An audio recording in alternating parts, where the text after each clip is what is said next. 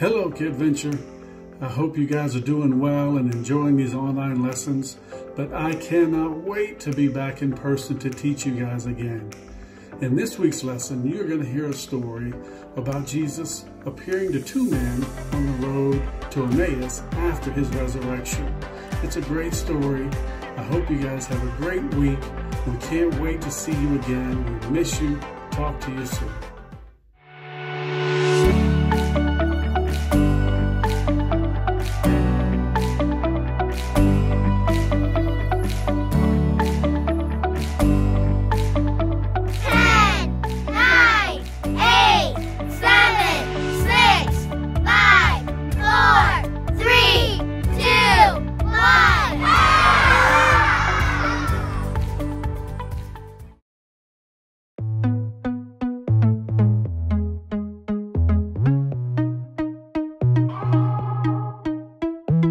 God loves us, and He gave His only Son. He is awesome, Jesus. Nothing can stop Him, He's too strong. Yeah, we're singing, Jesus is alive, He's alive, oh yeah. Everybody celebrate. Jesus is alive, He's alive, oh yeah. He can do anything because He's bigger, because He's stronger, because He's greater than anything ever. Because He's bigger, because He's stronger, because He's greater than anything ever. God loves us, so He gave His only Son. He is awesome, Jesus. Nothing can stop Him, He's too strong. Now we're singing, Jesus is alive, He's alive, oh yeah. Everybody celebrate. Jesus is alive, He's alive, oh yeah. He can do anything because He's bigger, because He's stronger, because He's greater than anything ever. Because He's bigger, because He's stronger, because He's greater than anything ever. So spin around and sing it, dance around and shout it. Jesus is alive, Jesus is alive. So spin around and sing it, dance around and shout it. Jesus is alive, Jesus is alive, Jesus is alive, He's alive, oh yeah. Everybody celebrate. Jesus is alive, He's alive, oh yeah. He can do anything because He's bigger, because He's stronger, because He's greater than anything ever. Because He's bigger, because He's stronger, because He's greater than anything ever. You know what time it is? Time to hear a story full of wonder. There's so much fun we'll have learning together. So let's go down to the clubhouse with Ollie and his friends. Let's go down to the clubhouse where wonder never ends at the Wonder Clubhouse. At the Wonder Clubhouse.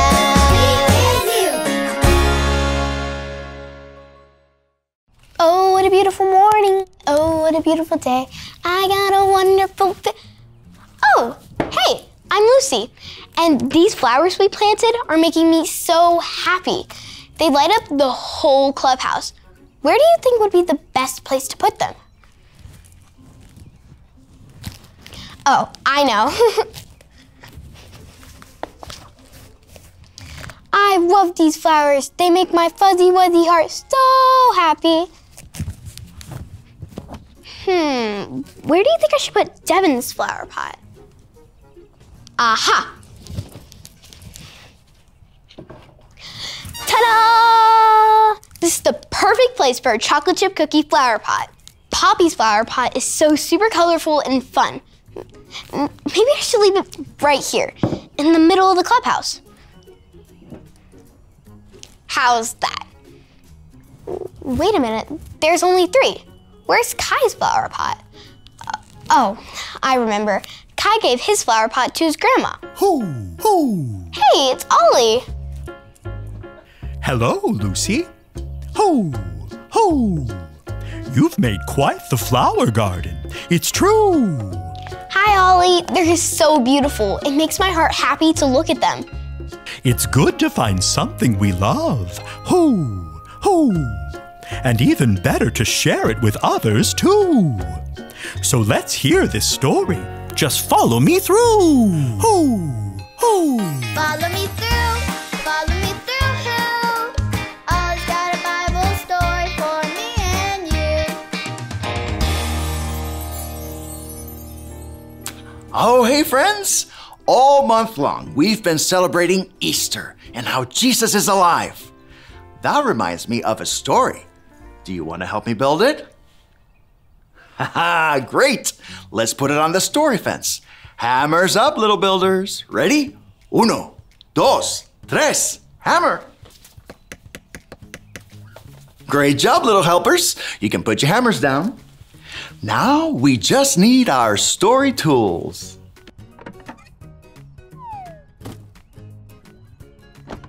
And done. Okay, now today's true story from the Bible happens on a mountain. Jesus told his friends, the disciples, to meet him on the mountain. Well, here are the disciples, but where is Jesus? Do you see him? When you see him, yell, Jesus! Is he over here? What about over there? Do you see him? Oh, there he is. Yay, Jesus. So, Jesus went to his friends, the disciples, and he told them he had an important job for them to do. It's an important job that he wants us to do too. Do you want to know what it is? Say, I want to know, I want to know. Ready? I want to know, I want to know. Good. Jesus said our important job is to tell everyone, everywhere, that Jesus is alive and we can follow him. Whoa! Do you think we can do it? Let's say that together. Jesus is alive and we can follow him. One more time. Jesus is alive and we can follow him. Let's practice. Oh, look, it's Grandpa. Let's tell him Jesus is alive and we can follow him. All together now. Ready? Jesus is alive and we can follow him. Great. It's our neighbor checking her mail. Let's tell her too. Ready? Jesus is alive and we can follow him. Let's do one more. Hey, look, it's our friends playing in the park. Let's tell them. Ready? Jesus is alive and we can follow him. We did it! Great job, everyone. That's what Jesus wants us to do, to tell everyone, everywhere, that he's alive and we can follow him. Hey there, Ollie. Tell me, who is alive? Jesus is alive. Yes, it's true. Now let's hear it from you. Tell me, who is alive? Jesus is alive. That's the truth, friends. You better believe it. Adios.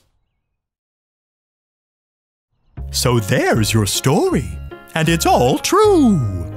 We can follow Jesus, and we can tell others too. Thanks, Ollie. Goodbye to you. Ho, ho. Wow. Jesus told his friends to tell everyone, everywhere, that Jesus is alive and that we can follow him too. I think I got the story. Did you get it? If you did, say got it. Get it? Got it! Good! I think these flowers are so beautiful. I can't just keep them in the clubhouse. I want to share, like Kai. And when I give these flowers to my neighbors, I can tell them that Jesus is alive. Oh, what a beautiful morning. Oh, what a beautiful day.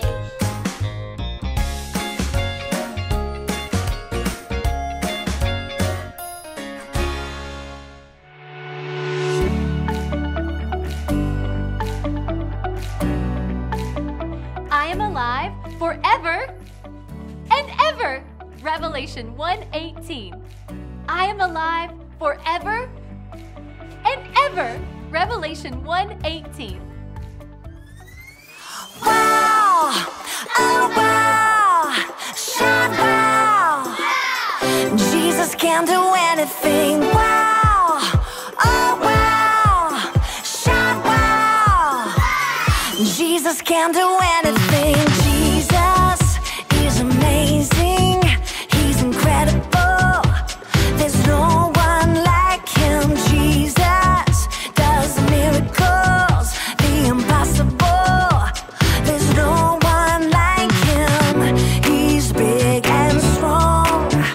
So I clap my hands, I sing and dance. He's number one. So I jump up and down to praise him. Wow! Oh wow! Shout wow! Jesus can do anything. Wow!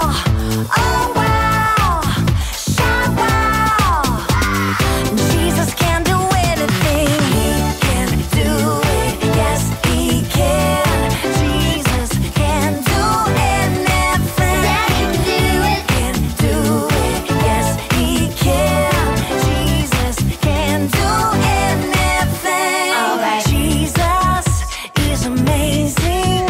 He's incredible. There's no one like him. Jesus does miracles, the impossible.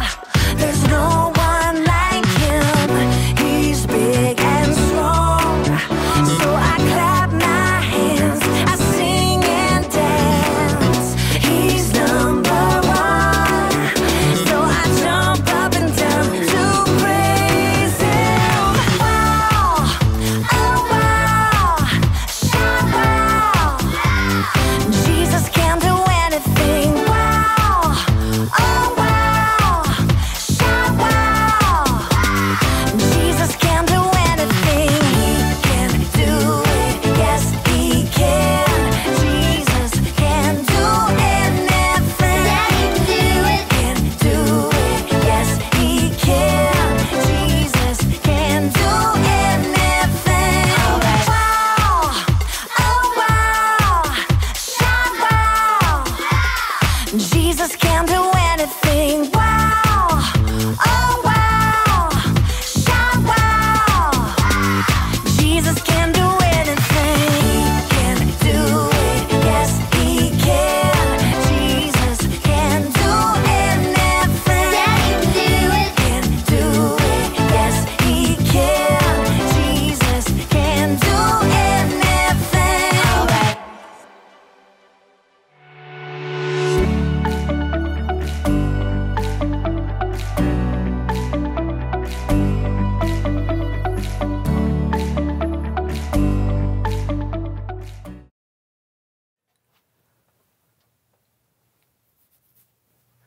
Hey, John, have you seen my...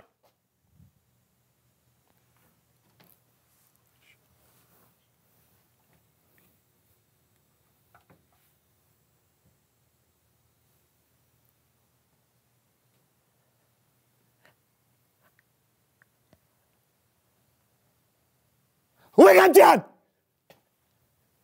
John, wait.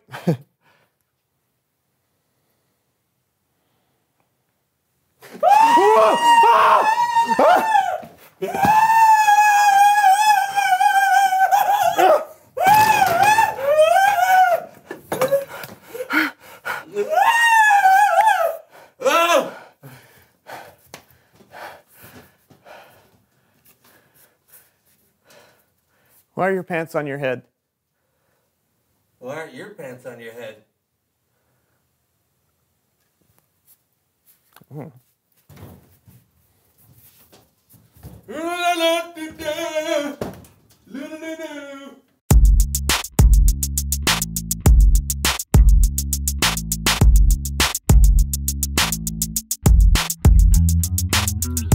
My name is John. And I'm Brandon. And we'll see you next time on the So and So Show. That's right. Today we're... Wait, what? What? Why are the credits... What's going on? These credits usually come at the end of the show? feel like we really learned a lot today, buddy. We have? No, we just started. Why are you... Hey, what's your answer to the question of the day, Brandon? No, we haven't even revealed the question. The question of the day is, what have you discovered about God that surprised you? Don't give it away. No, what about Kellen, the Bible story, and all that stuff? Oh.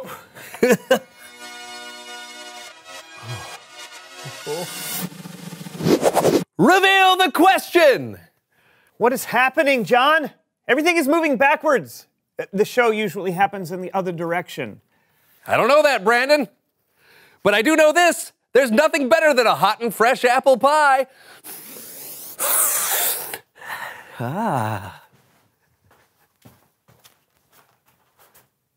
Okay, I don't know how or why, but for some reason the show is upside down right now. Everything is moving backwards. See, normally we'd start the show, maybe have a guest we talk to for a while, and then someone would say, it's Bible story time with Kellen.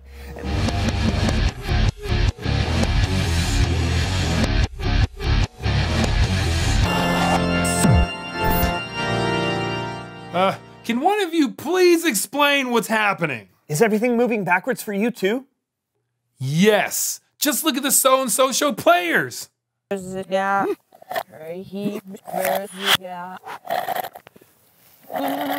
what I mean? Oh man, it's worse than I thought. Yeah, do you have any advice?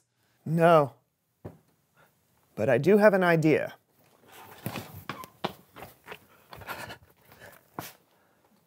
Do you think that'll work? I don't know. Let's see.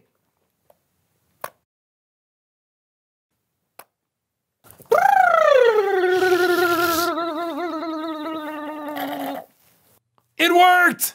Great! What's our story today, Kellen? Our story today was written down by a guy named Luke in a book we now call Luke. He wrote about two followers of Jesus who were walking on the road to a village called Emmaus. I woke up this morning and for a moment I was happy. I'd forgotten about all the things that had happened. But then I remembered. I can't believe he's gone. I don't even know what to do now. My whole world is turned upside down. As they were walking, a man they didn't recognize came up and walked alongside them.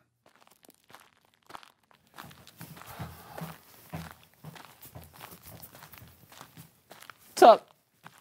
Hello. What are you talking about as you walk along? You know, just all the stuff that's been going on in Jerusalem with Jesus. Are you the only person visiting Jerusalem who doesn't know about the things that have happened these last few days? What things? About Jesus of Nazareth. He was a prophet. He was powerful in everything he said and did. We really thought he would be the one to set our people free. Yeah, but then our rulers had him arrested and sentenced to die. They nailed him to a cross. And now it's the third day since he died. But then... Then what? We were told that our friends went to Jesus' tomb and it was empty. Somebody must have stolen the body. Mary and the others said that there were angels. I know, but... And the angels said that Jesus was still alive. We really want to believe it's true. But how could it be?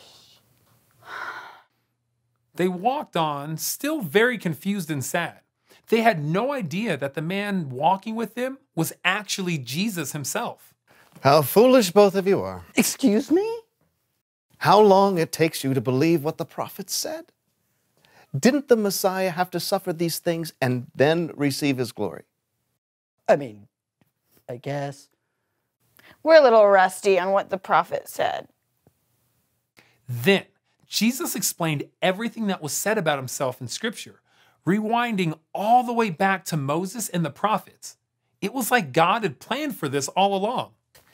Wow, it makes so much sense now. You sure know a lot about Jesus. Yeah. Here we are. Oh, wait. Do you have to keep walking? I have so much more to ask. It's getting dark. You could stay the night with us. Join us for dinner at least. Okay. Oh, all right. Super. I make great bread. So the man they thought was a stranger, but really was Jesus, joined them for dinner. And when Jesus gave thanks and broke bread, they finally recognized him.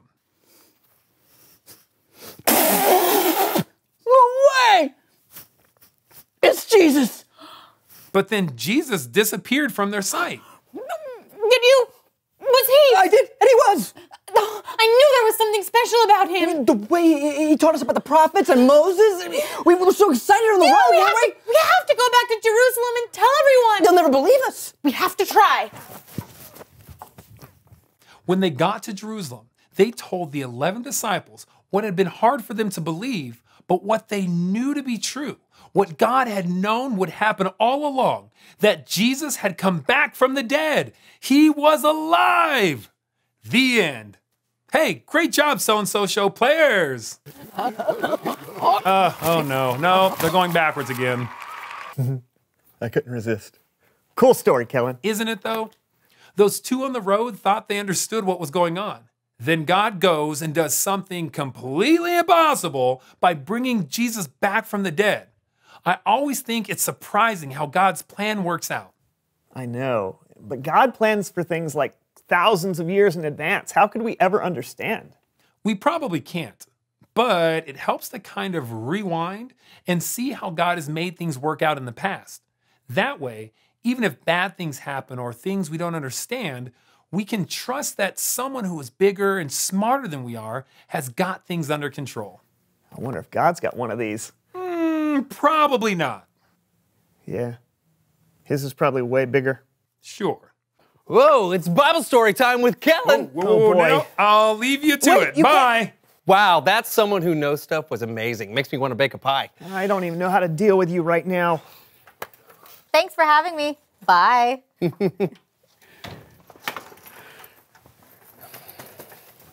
That is awesome.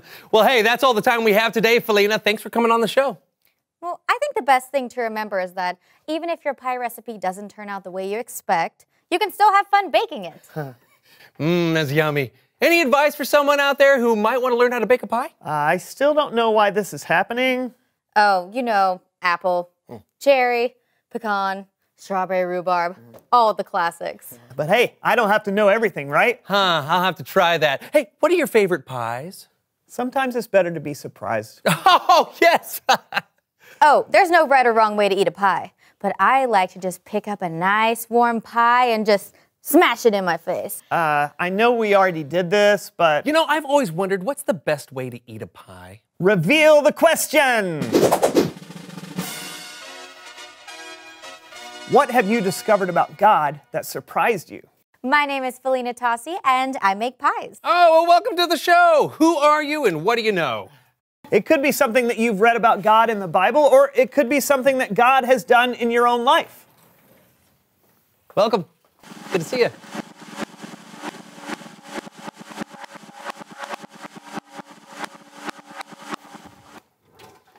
Talk about it together. And we'll see you again, hopefully right side up this time, on the So-and-So Show. And I'm John. We know who you are, John. Welcome to the So-and-So Show. And action. Guys, here we go. Ow. Marking. Loud. Rolling. So what are you doing after the show? Going to replace the batteries in this remote. Ooh, that was good. Oh. Thank you.